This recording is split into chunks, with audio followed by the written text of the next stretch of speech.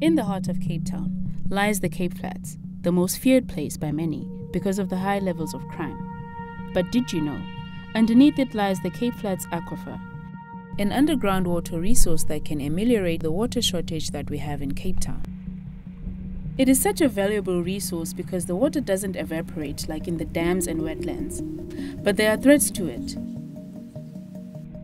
The Philippi Horticultural Area, one of our farmlands in Cape Town, is dependent on water from the aquifer. Speaking on behalf of farmers is Nazir Sonday from PHA Food and Farming Campaign. Our area is so productive because we have access to an aquifer, an underground lake, which stores enough water for us as farmers to use even in the heat of summer, and even now that we're having a drought. We are almost drought proof. Professor Kevin Winter, an environmental scientist from the University of Cape Town, says there is still so much to learn about the aquifer. Cape Flats Aquifer covers a large area over anything between Table Mountain and the escarpment on the other side.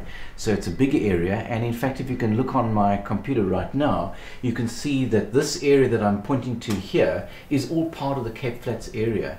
It's a vast area, and its recharge in terms of the water that comes into it is falling over this very large area from literally Muizenberg, Table Mountain over here, right through to Gordons Bay, Belleville, Durbanville area, right up to the west coast to almost Atlantis.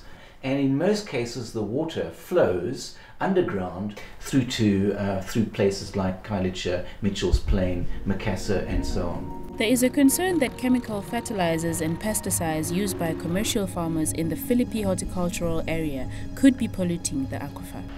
Our biggest input is compost. So while common farmers apply fertilizers, herbicides and insecticides to grow their food, we concentrate on building good, healthy soil. Dr. Kanyerere is a hydrologist and a senior lecturer at the University of Western Cape who has done research on the Cape Flats Aquifer. The fact that the farmers are using fertilizers, it could be easily translated that these fertilizers do pollute aquifers. But we need enough scientific evidence. Without the scientific evidence, it's hard to determine the impact of farming on the aquifer. But there are other threats. If you talk about risk factors, yes, we are talking about the land-based activity that are happening in this area has potential to pollute the aquifers.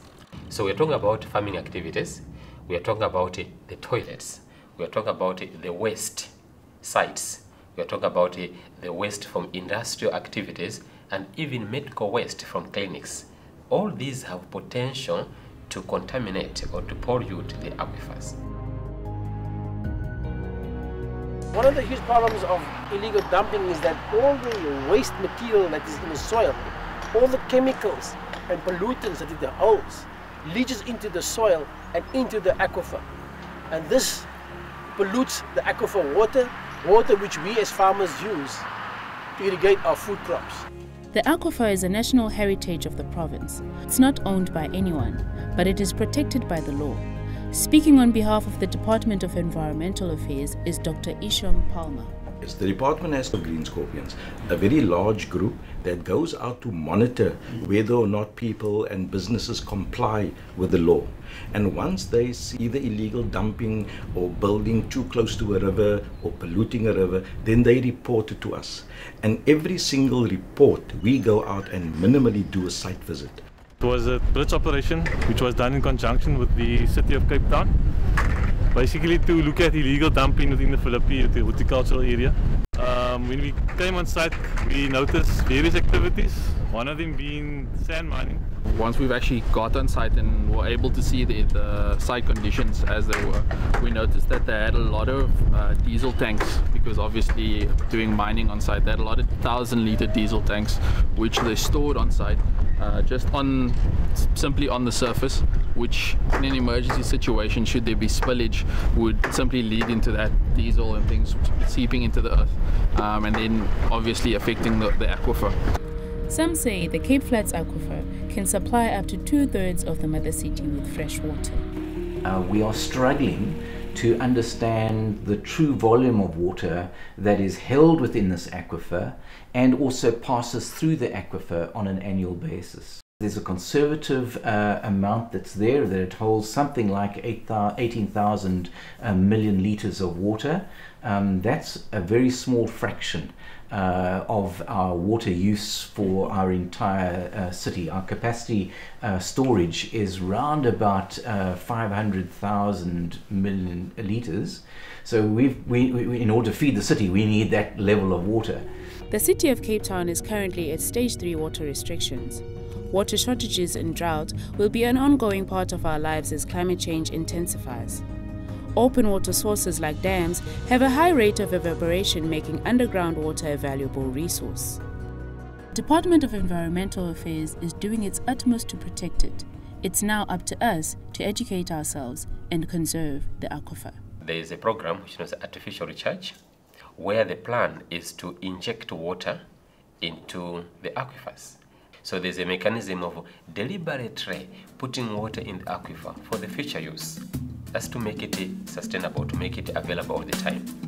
What we need to do is to protect the quality of the water in the aquifer. And the aquifer in the Philippi area is a very important one for the Western Cape. As you see, a very large percentage of the vegetables is grown in that area. If we're going to look at how the aquifer is going to be sustainable in the long term, we have to understand the flow, and we have to understand the water quality within that aquifer. And to do that, we have to put many more boreholes into the Cape Flats Aquifer system, and we have to monitor those continuously. So education and science have to come together here, and we've got to make that a public display so that we can be much more careful in the way in which we are conveying that information and changing people's attitudes.